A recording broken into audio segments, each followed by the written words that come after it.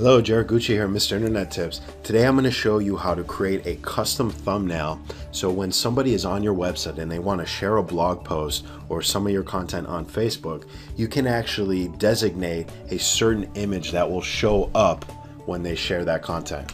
And just to show you how it works, if somebody's on your website, they click on your Facebook share button, you get a little dialog window that pops up. It's the title of the content, little description, and then you will have a choice of a few thumbnails. Depending on the pictures that are on that page, you may have a selection, but I'm going to show you how to actually dictate what picture shows up there so it can be the same for all of your posts.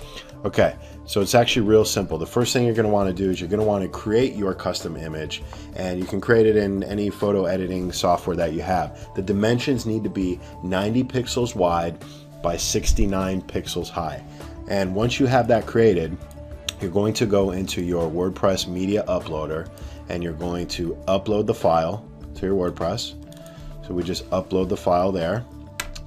And down here is the file URL. This is the actual address to that image. We're going to want to copy that, and then we're going to want to go into our WordPress editor and we want to look for the header PHP file.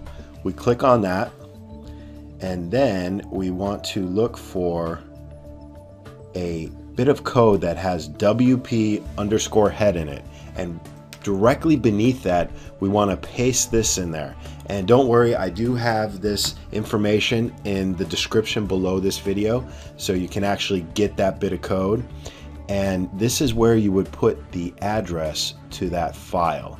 Okay, and you would update the file, and now when somebody is on your website and they want to share something on Facebook, it's always going to be that image. They're not going to have a selection.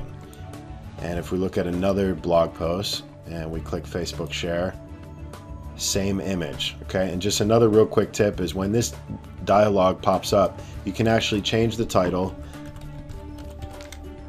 and you can also change the description while you're there as well. So I hope this was helpful, but it's a really neat way if you want to just make sure that your branding is on every post and every bit of content that people share on Facebook. This is the way to do it. If you have any questions, comment on the video, and thank you for watching.